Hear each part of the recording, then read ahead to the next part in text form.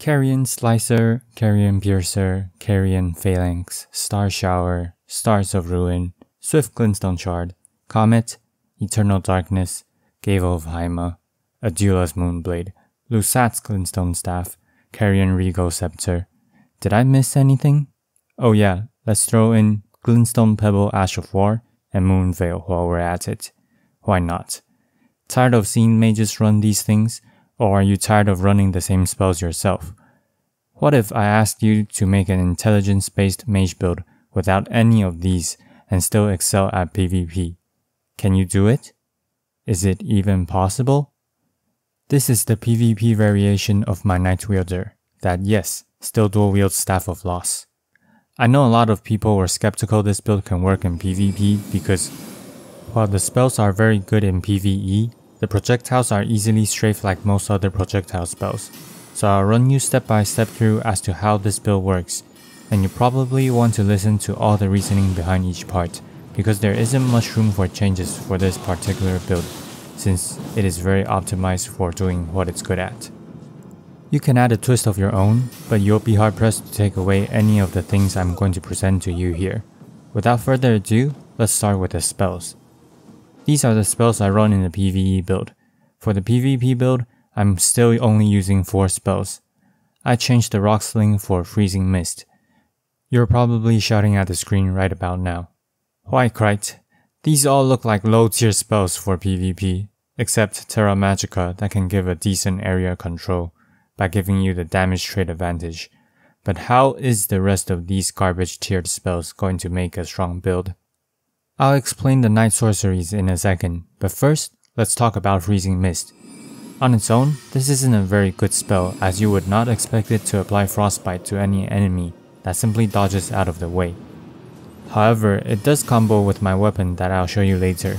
For now, what it does is it allows you to create an area that is advantageous for you to fight near and retreat towards.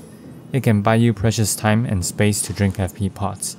It also works better than Night Maiden's Mist, because Night Maiden's Mist damages yourself when you walk through the mist, and you often use the mist as defense.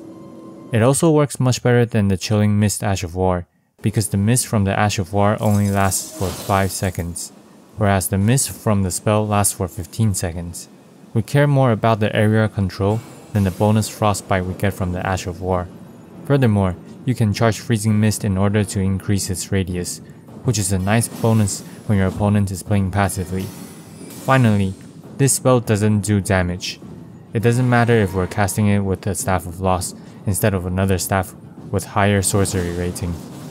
And because it doesn't do damage, it can't be parried. Well yeah, Krite, of course they can't be parried. But your enemy will just parry your Night Sorceries instead, and that's precisely where you're wrong. You see, a property of Night Sorcery is that they can't be parried. You can't parry them with Carrion Retaliation, Thop's Barrier, or even Golden Retaliation from the Erdtree Great Shield. Heck, you can't even suck them into Eternal Darkness. It doesn't work. And no, my friend here isn't missing the parries because you can see him parry a regular spell. In fact, you can even parry an Ambush Shard because it doesn't count as a Night Sorcery and isn't buffed by the Staff of Loss. However, you can't suck an Ambush Shard in with Eternal Darkness. Go figure. Anyway, let's talk a bit more about Night Sorceries and their counterparts. I covered a portion in the PvE version of the video, but let's take a look at it even more in depth. The startup frame for the Swift Glintstone Shard is 20, while the startup frame for Night Shard is 24, which is closer to the Glintstone Pebble's 26. This obviously makes Swift Glintstone Shard better in terms of frame data, but both the Swift Glintstone Shard and the Night Shard have 10 recovery frames. This is important because of a property they share. They can be casted in mid-air, unlike most other sorceries. And what does this have to do with recovery frames? When you cast either of the sorceries in mid-air, the recovery frame is actually delayed to when you land, as you see here on the screen, with the awkward delay before I can roll after casting Night Shard in mid-air. Being able to jump an attack while still having the same recovery frame means the Night Shard isn't at a disadvantage when kiting away from enemies trying to stick to you. In fact, you can say it actually has an advantage. One thing you might not know about spells is their velocity or speed. Night Shard's projectile is actually as fast as Swift Glintstone Shard, which among the other projectile spells is the fastest. Other projectiles don't come out at their max speed, like Comet and Night Comet increasing from 18 to 25 velocity with an acceleration of 40, which just means how fast they go from 18 to 25. The higher the acceleration, the faster it reaches its max speed, but both Night Shard and Swift Glintstone Shard come out and travel at the same speed of 33. It means that besides startup frame, which is largely irrelevant in a jump attack because your jump attack takes up your startup frames, the one that deals more damage wins, since they have the same recovery data and speed. And with that, we move on to the next point. While dual wielding 2 Staff of Losses, Night Shard has superior damage over Swift Glintstone Shard. In fact, you can see even at base, their MVs or damage percent aren't far apart. Furthermore, you're using the exact same amount of stamina as the Swift Glintstone Shard, and using only 2 more FP. For the extra damage you're doing, it's very much worth it. Oh yeah, Swift Glintstone Shard does indeed travel a bit further than the Night Shard, but most of the time, you're going to land this move at a closer range than max range anyway. Although the range between these 2 spells definitely still matters a bit more than Comet versus Night Comet. I've went through Night Comet in my PvE Nightwielder video, but let's still take a quick look. When dual wielding 2 Staff of Loss, Night Comet is just a superior Comet, except for the range, which doesn't matter much because you won't be expecting to hit at max range most of the time. You usually chain cast this spell after a Night Shard, just like a Comet after a Swift Glintstone Shard. You also win out slightly in terms of FP and stamina costs, despite superior damage. Yes, the Comet deals more poise damage, but if you manage to land either one of these spells, it's typically the damage that matters, because your enemy can always roll away from the next one, even if they get staggered. The main advantage of having much higher damage is to punish your enemy with a single hit. If they cast a spell or a skill with longer animation, you might still only have the window to respond with one cast of one of these skills. Thus, having much higher damage and efficiency makes punishing with Night Comet incredibly powerful. As for the stats, this is the stat distribution I suggest for RL 125. I actually have a Prisoner at 125 and an Astrologer at 150. For this particular build, Prisoner is better for min-maxing that 1 extra point of stat, but it isn't a big deal. For the 125 version, I would put 1 more point into Vigor or Mind, and for the 150 version, I would put 1 more point into Mind. The reason why I'm not going for 60 Vigor in the 125 build is that Staff of Loss is a backloaded staff, and the damage increase is a better benefit than going for 60 Vigor. As for why I'm not lowering Vigor more for Intelligence, it's because the HP gain instead of damage is a bit better here rather than 50 Vigor and 75 Intelligence per se, because of the code Uchikatana I'm going to introduce to you soon enough. This is the setup for 150. The 1 point stat difference matters much less for Astrologer versus Prisoner at 150, since the extra point will be going into Mind and you have enough FP already. Quickly going through the armor, at RL 125, I'm using Malekith's Helm and Night Cavalry's armor. I swapped to Veteran's Gauntlet and Bullgoat's Greaves for enough poise to reach 61 poise, keeping my 2 main fashion pieces. At RL 150, I traded the Veteran's Gauntlet for Bullgoat's Gauntlet because I have extra points for endurance for a bit more defensive stats. More importantly, it's because I think the Bullgoat's gloves actually looks kinda good. The talismans were greatly changed versus the PvE build, because many of the talisman I used, like the Magic Scorpion Charm and the Dragon Crest Great Shield, are nerfed in PvP. My talisman guide is almost complete. These are my talisman choices. The only negotiable one is the Crimson Amber Medallion. You can swap this for something else if you really want to. For the Physick, I'm using Magic Shrouding Crack tier and Crimson Bubble tier. So, the big question now is, why Uchikatana? Why not something like the Clayman's Harpoon that's great for mages as the only regular weapon that comes with base magic damage and intelligence scaling? Shouldn't it be better? It has more range too. You might be right when it comes to scaling AR since I'm running high intelligence for this build, but sometimes the most obvious answer is not the best answer. In my case, the Uchikatana is definitely superior because of the Ash of War I'm running, Spinning Slash. Spinning Slash is very powerful since it comes out quite quickly and applies multiple hits in a short period of time. This weapon art is amazing at punishing enemies that stick close to you, but the Clayman's Harpoon can also use Spinning Slash. Why the Uchikatana? Well, Ash of War is a can of worms I don't want to open right now, as it is very complicated. So I will get to the main point. Spinning Slash's poise damage is dependent on the weapon type you use. Spears like the Clayman Harpoon only deal 63 poise damage per slash, whereas katanas like Uchikatana hits for over 133 poise. The maximum poise you can currently have with the full Bull Gold set and the Bull Gold's Talisman.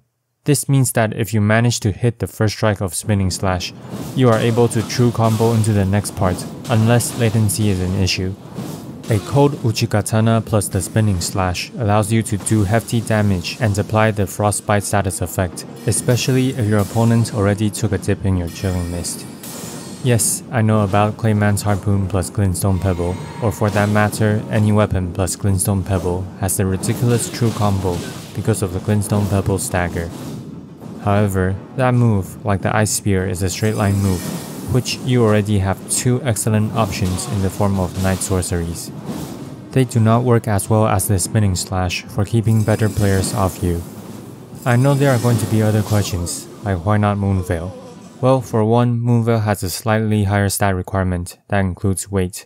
For another, while it has longer range and radius, it doesn't come out quite as fast as Spinning Slash in close range because of the very noticeable sheath animation and sound effect, nor is it able to apply Frostbite. As for why not the longer Nagakiba, the stat requirements are even higher for the Nagakiba, while barely having higher attack than the less invested Uchikatana. I only shaved off 10 points of intelligence here, the rest will be a deficit to mind. As for why not weapons like the Noble Slender Sword, because Straight Sword is another weapon type that also deals 133 plus poise damage with Spinning Slash. Noble Slender is about as long as the Uchikatana, but it is way lower on attack even though it does have slightly lower requirements. But the real final trick is that the Uchikatana looks quite like the Moonveil.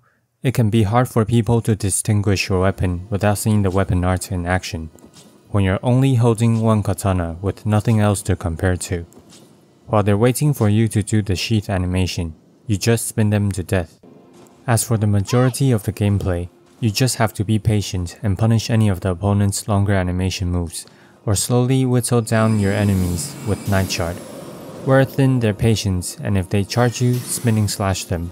Both Terra Magica and Chilling Mist are there for different forms of area control. Do not feel pressured you have to stay in them, but rather use them as more bait or deterrence. Sorry this build requires so much explanation. Because of that, I'll only be leaving a few Narrated Duel clips to keep the video shorter. I'll upload a longer uncut Narrated Duel video separately that will showcase several different opponents to show how you should play this build in response to different builds, so look forward to it. My Discord link is down below, come join if you have any questions you want answered. Also, I've made a Twitch by someone else's request, but I'm not sure enough people are interested, so I'll do some streams that'll probably be build crafting, testing, and duels or whatnot if I manage to reach 300 followers first. Like, subscribe, and ring that notification bell. I hope this build serves you well. A Spinning Slash to end this fight. Yep, okay. Okay, dual wield magma blades, so it's also Spinning Slash, but curved swords, they have shorter range than my Uchikatana. Plus, if he doesn't have a lot of other incantations because he dual wields, then we have better range. Okay, I'll start with a Freezing Mist, just to get some area advantage. Okay, let's just try him out with some Night Shard, see if he responds. Okay, I didn't see that, but you see that trade? One Night Comet for Lightning Spear, much worth it because nothing trades as well as this build. Dodge, yes, okay. Okay, now we punish with Spinning Slash. Perfect.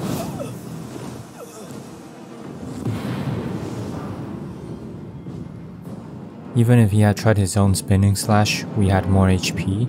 So if we trade 1 for 1, we'll be fine.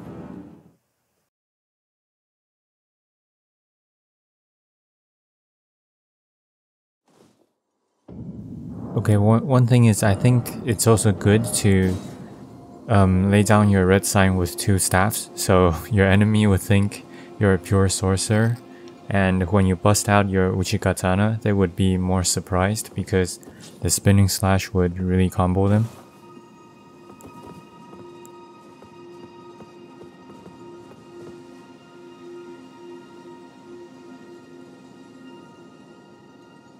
Okay, if the wait time goes on any longer, I'll cut it out.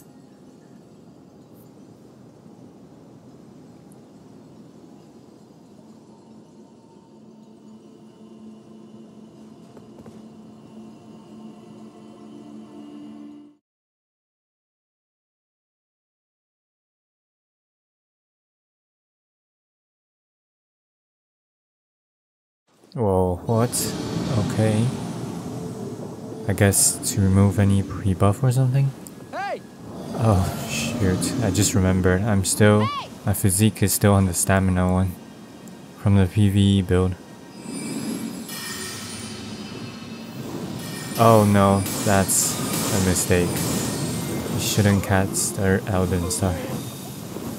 Yeah, well, when people cast a long spell like that, you just punish them with Night Comet and you pretty much win. Well, see you guys next time. That'll be all for this one.